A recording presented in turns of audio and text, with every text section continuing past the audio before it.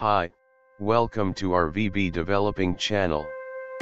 Today we will learn about insert, update, delete, search, autocomplete text, dynamic database connection etc. in VB.NET and SQLite Database. In the previous video we saw, insert, update, delete, search, autocomplete text, dynamic database connection etc. on MySql Database. Today we will learn about same things, but on SQLite Database and with of the same project. That is, we will not create a new project here. Which means we can know the difference between SQL Server and MySql Server and SQLite Database. That's we can know query writing style of 3 databases etc. And later when we discuss the database in more details, then we will know more deeply. Let's say one more thing here, since I'm not creating a new project here, those who are watching the video for first time, may have difficulty for understanding.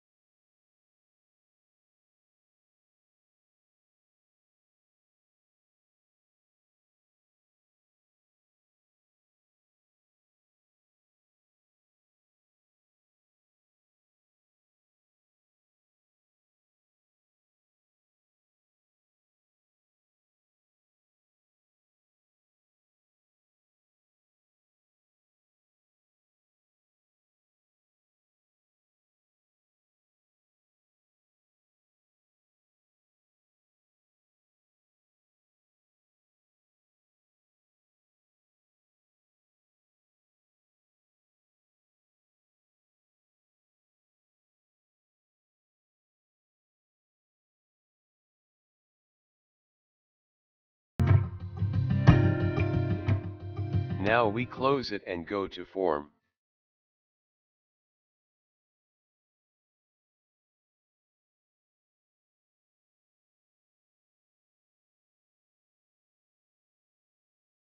Here you can see, after installation, 5 references are added.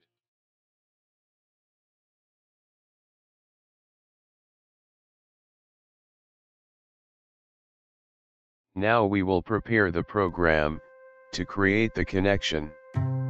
Let's say here, since our project was built on SQL Server database, so here we changed only some code, everything else will remain the same. And the only reason for doing this is so that we can know if there are any differences between two databases. Those who are watching this video for the first time today may find it difficult to understand. I request them to watch the previous video. I'm putting the link of the video in the description box. Here you can see, I will just write the word SQLite instead of the word SQL client. Now I will copy this word and paste it everywhere.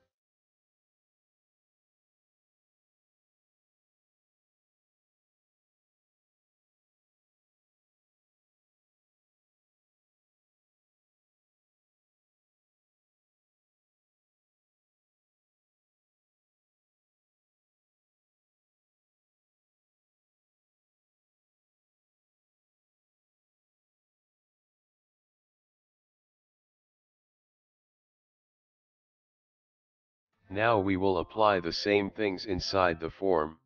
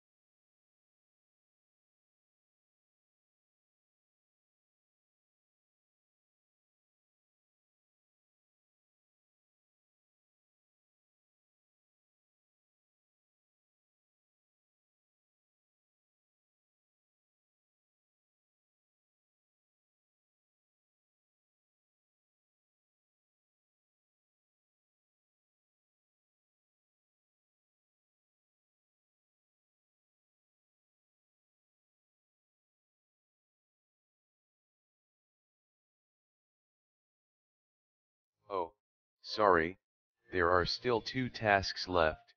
One is to provide connection from outside, and other is to create database. So we will first set the connection string.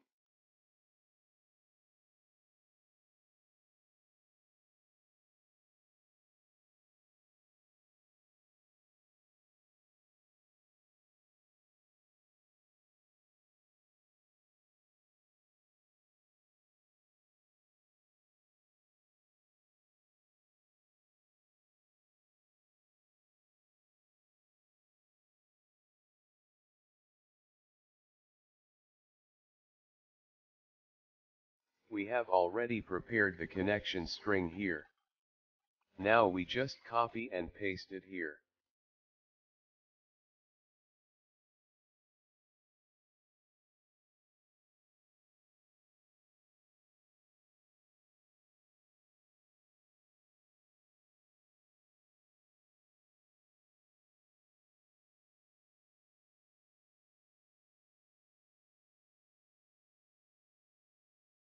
Alright, now we will create the database.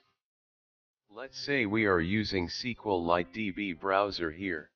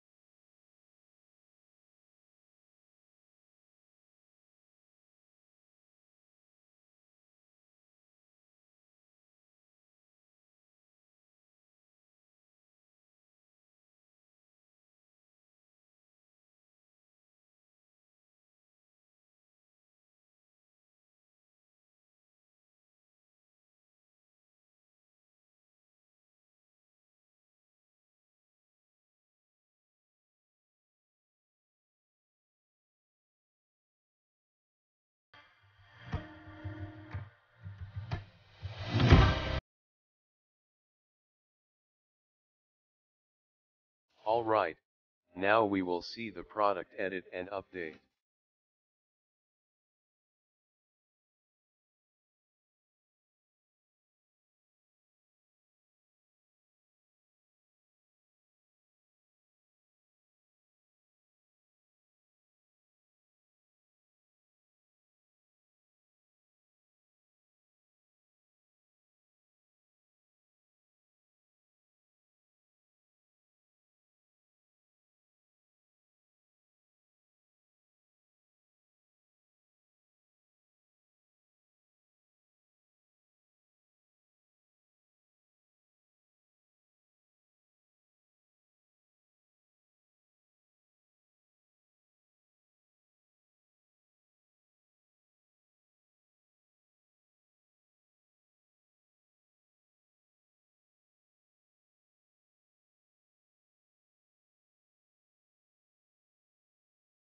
Alright, now we will see the product delete.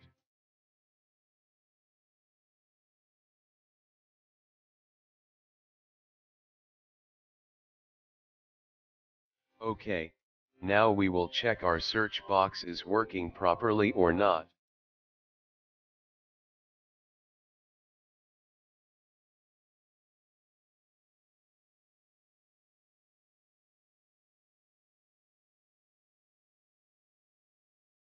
Here you can see, our search box is working properly. So everything is fine here.